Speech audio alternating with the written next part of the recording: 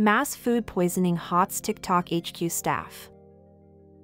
Dozens of workers at TikTok owner ByteDance office in Singapore have fallen ill in a mass food poisoning incident. At least 60 people developed gastroenteritis symptoms, which include cramps, diarrhea, and vomiting, with 57 of them seeking hospital treatment. 17 ambulances, fire engines, a mass decontamination vehicle, and Singapore Civil Defence Force were sent to the ByteDance offices, the Straits Times reported. ByteDance uses external suppliers in its office canteen, and no food is prepared on site. ByteDance was founded in China but has its headquarters in Singapore.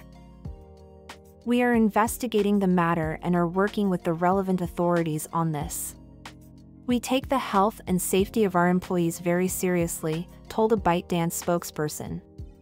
They added the company had taken immediate steps to support all affected employees, including working with emergency services to provide care.